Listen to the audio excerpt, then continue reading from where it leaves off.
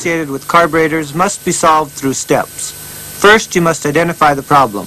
Second, you must find the parts that are involved in the problem. Finally, you must make the necessary inspections and adjustments.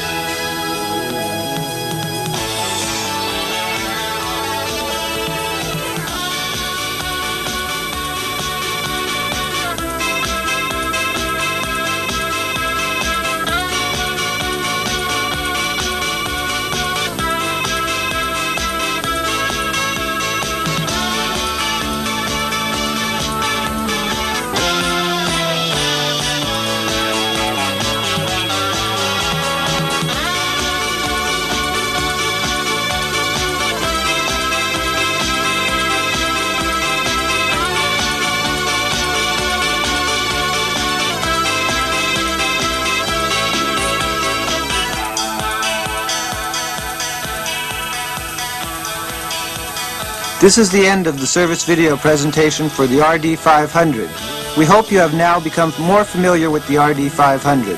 If you have any questions, please feel free to contact your Yamaha Regional Service Manager.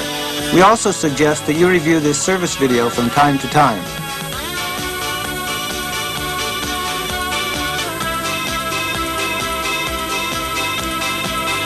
Once again, we would advise you to refer to the workshop manual, the assembly manual, and technical bulletins in order to obtain more complete information about the RD500.